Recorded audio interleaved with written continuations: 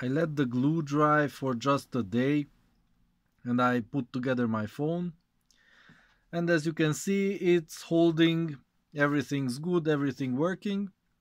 But what I didn't count on was the adhesive coming out all over, all around the screen, because I put too much apparently. I was trying to make sure that no water can get in and I have a good grip. I mean, the glue holds on strong. So yeah, I achieved that, but it looks kind of ugly.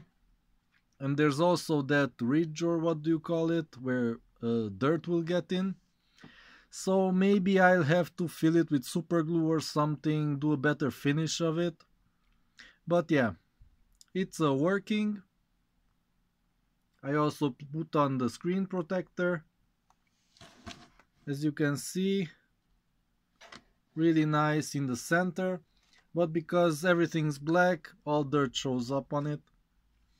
And also what I have to confess is that I didn't achieve a perfectly flat install. It's like off by 1 millimeter. If you put it down on a flat surface, it moves just slightly because it's bent. Like the difference from one end to the other is 1 millimeter. So that's not too bad. It was like that before. I corrected it slightly. But yeah, if you want to do it perfect, then you should, well, first of all, you should buy a screen with a frame, and then it's perfect.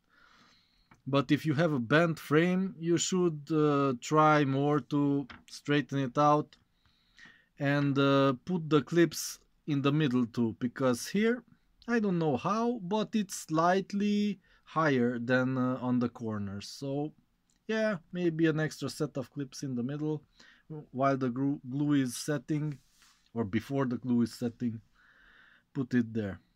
And another slight flaw is that I had to pick up the glass like 3 times before I managed to take all the dirt out, and mostly good.